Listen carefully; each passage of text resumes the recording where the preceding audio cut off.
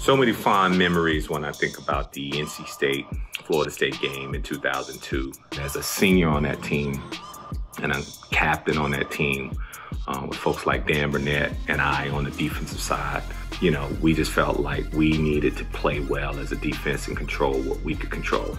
And part of controlling was keeping the other team, in this case, Florida State, off the board.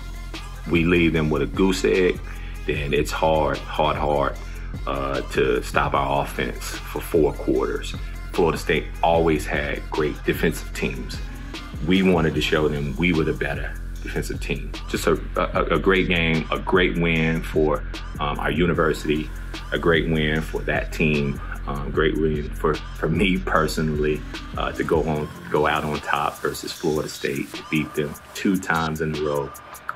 And to hold them scoreless as a defense was a major feat. And also that kind of led to us positioning ourselves for a great bowl game, Gator Bowl, and going against another top team in Notre Dame. And I'm proud to say we held them to a goose egg too.